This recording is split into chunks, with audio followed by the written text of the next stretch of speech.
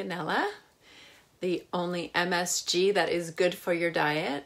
And so I'm a nutrition consultant, a practitioner of nutrition, and I help people to make changes when it comes to their food and their diet and their lifestyle. And whenever I'm working with my clients, there's always a theme. I'm always amazed, like, oh my gosh, everybody that I've been working with this week or this week and last week, they all have kind of like the same thing going. So I'm going to just share the same theme that I've been seeing with my clients lately in the hopes that it's going to help and support you.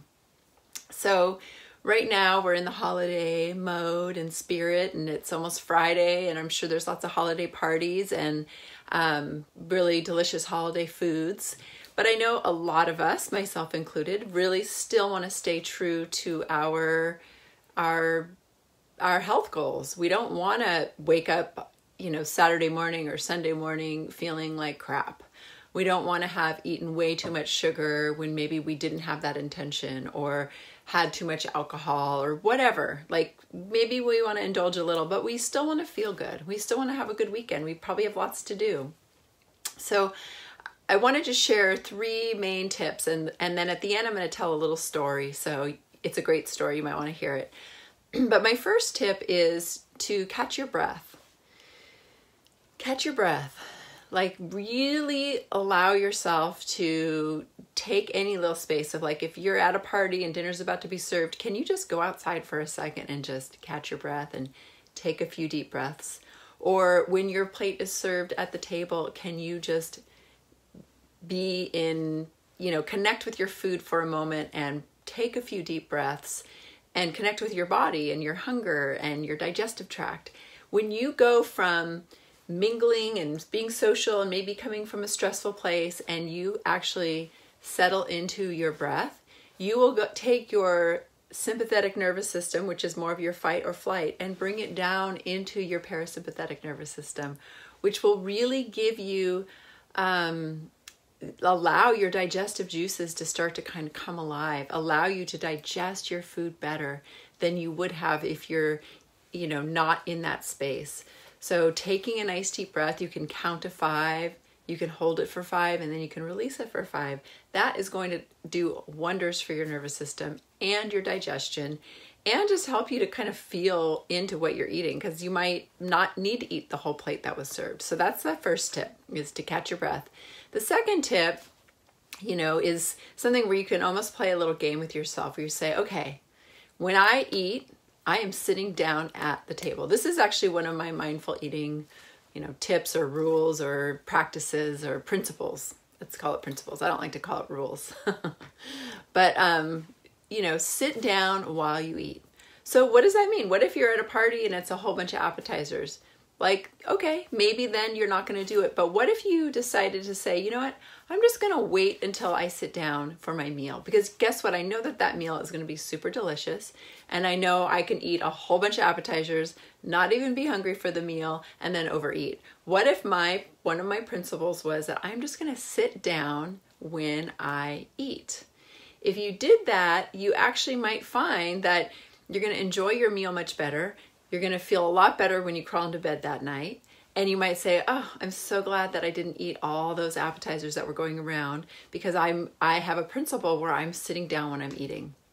So even if you're not at a party and you're cooking dinner or you're whatever, like even if you're going to go eat something, sit down and eat your food. Sit at the table, put it on a plate, right? Don't just stand up over the sink or stand up over the counter. Like actually sit and eat your meal. It's amazing what that does when that all of a sudden becomes sort of your own little principle of eating, or, rule of eating. Like, oh, I don't eat when I'm driving in my car or standing up or sitting at my desk at the computer. I actually sit down at a table and that's when I eat.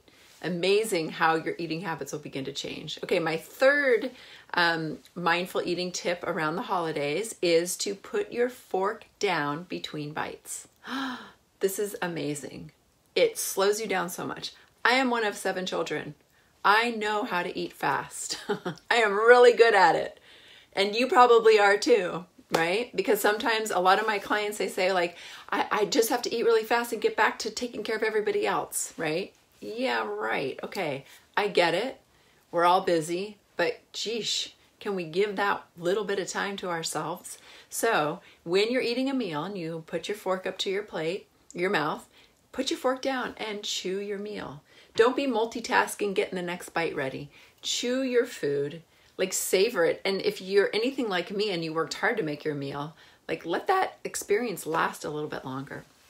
Okay, so catch your breath, do some breathing before a meal or anytime you just need to calm your nervous system down.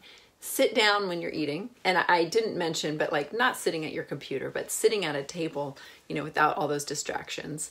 Put your fork down between bites. And now I have a quick little story and then I'll let you go.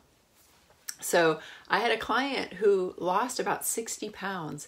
And this is what she did. When she was about probably between half or 2/3 of the way finished with her plate, she would eyeball that. She would put her fork down and she would look at her watch and she'd give herself 10 minutes. And she said, in 10 minutes, you can eat the rest of that if you're still hungry and if you still want it.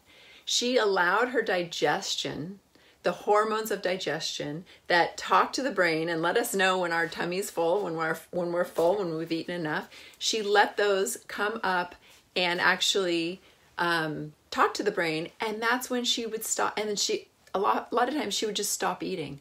She would eat, then she would put her fork down when her plate was 2/3 full. She would wait. And a lot of times she didn't need to finish that meal. She could take it to go. She could, whatever she needed to do, put it back in the fridge, but she didn't eat it all.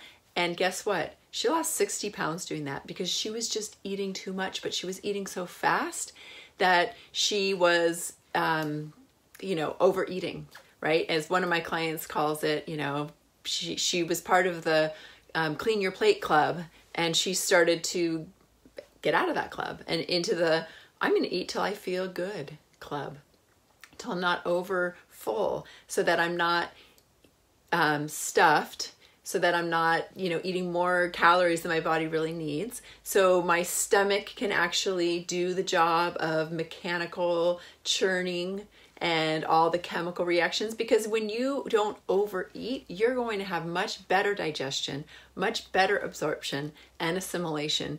And in the long run, you're going to feel a lot better. You're going to be healthier. All of your organs and glands, especially your brain, is all going to get nourished more when you're eating sort of the right amount for your body, right? So 3 tips. Catch your breath when you're trying to eat mindfully for the holidays. Sit while you're eating, right? Don't be standing around talking. Like actually sit down or cooking and eating.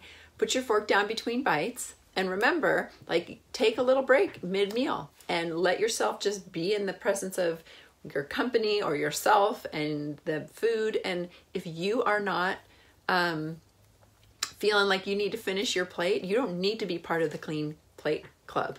You can stop, right? Maybe you had to finish your plate as a kid, but if you are, over 18 and watching this, you are the king or queen of your life. You can decide how much to eat. All right. So that is what I wanted to tell you today, because that is the theme of so many of my clients lately. And I thought I would just share it out with this community. And I hope you all have a wonderful holiday season.